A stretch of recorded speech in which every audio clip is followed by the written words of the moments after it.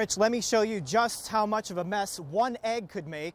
This is what neighbors have been dealing with. Alex, it all happened right here on Cummings Street, right in front of Omaha Design Center. People I spoke with here said they are shocked a shooting happened in this area.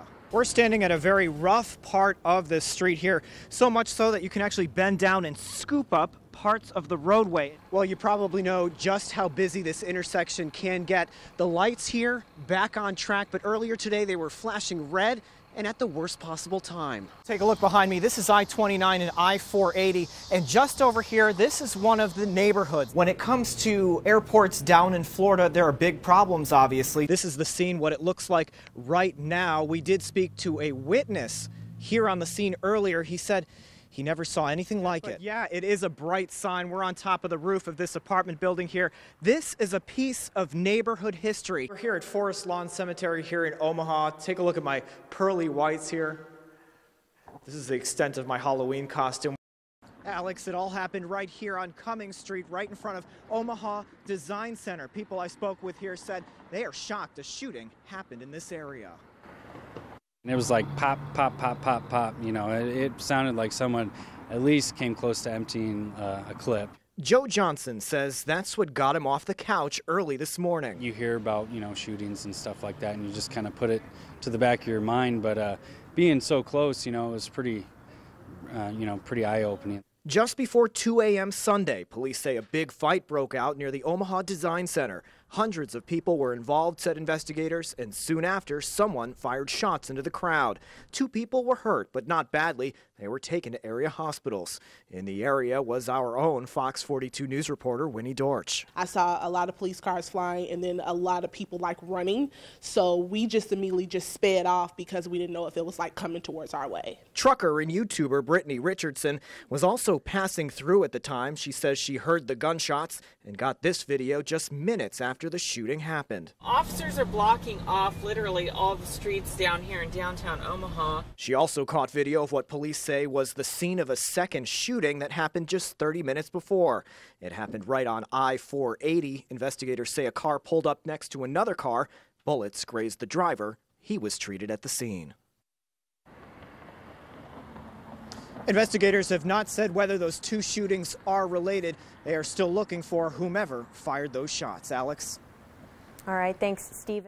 Gia, it is pretty close. Take a look behind me. This is I-29 and I-480, and just over here, this is one of the neighborhoods. Now, neighbors say they are concerned about the construction project because some people say they may actually have to move. I sure hope they don't have to move me out. For Wanda Denton, this Council Bluffs neighborhood is home, and it's been that way for decades now. I've been in here for 60 years and raised children by myself. We have a wonderful neighborhood. They all get along, friendly, and help each other. But a construction project on the nearby interstate will start soon, and she doesn't know if she'll be able to stay. Iowa's DOT says it still doesn't know exactly how deep into the neighborhood the interstate needs to go, but officials do say they may have to resort to eminent domain. That means the state could force homeowners to sell their homes to the state. Check out this dashcam video. I caught a truck merging left to get across Nebraska. The state hopes the extra space will get rid of that turn and make the trip safer for drivers. Some drivers we spoke to say they'd welcome the change, but Denton says she just hopes it won't force her to move. If I go to another place, it'd be a strange place, and it'd take a while to get acquainted with everybody. The exact details on this construction project and a timetable have not been nailed down yet. Now, there is a public meeting where people can discuss the project. We posted all that information and details on that on our website, fox42kptm.com. Gia, back to you.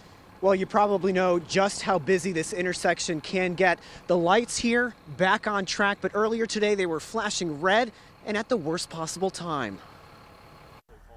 This car doesn't exactly get the best traction. Anthony Taylor still had grease on his face after handling the chains that pulled him to safety. You must be thankful for that. Oh, I'm so thankful. He was stuck on Dodge for a long 45 minutes when one humble man in a white pickup pitched in to help. We were just coming back from work and we saw him on the side of the road. So, like anybody would do, you just pull him out. The story was much the same for so many other drivers, and things got even worse at 72nd and Dodge. Right in the middle of the mess, the lights started flashing red. There are a lot of cars on Dodge anyway, and usually it's slow going and the traffic can back up pretty much any time of the day, really.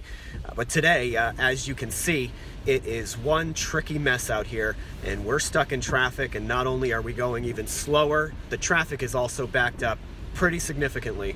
Not only Dodge, but highways too, like I-80. Check out this video of a car stuck on the 60th Street westbound exit ramp. All day, plow trucks scramble to get things under control, many of them still at work. Once we get all our lots cleaned up, we'll go back out to the shop, grab our salt trucks, and go out and salt. As for Anthony, he says he's got a renewed sense of appreciation for the community he lives in. Just everyone's out here to help, and so that's what's great about Omaha. And that's Nebraska nice right there. Take a look. It's wet, not white here on Dodge.